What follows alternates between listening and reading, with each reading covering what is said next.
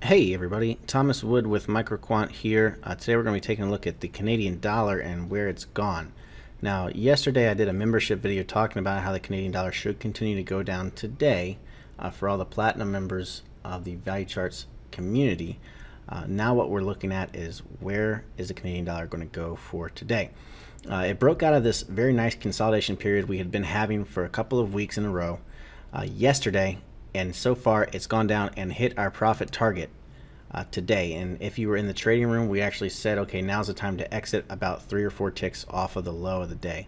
Now we've been bearish the Canadian dollar ever since it broke out of this weekly pennant pattern, and the profit target, or first profit target, was around 92.03, which are these lows. The low of today was 92.18, which is close enough based off a weekly to want to get out of it. It also had a really nice 30 and 60-minute bullish divergence according to the NQ momentum that also suggested that prices should bounce. So far it has bounced up a little bit, or they have bounced up a little bit, so we'll see where it gets to. Now I'm going into neutral with the Canadian dollar. If it breaks below the 92 level, I'm going to say it's going to continue to head lower.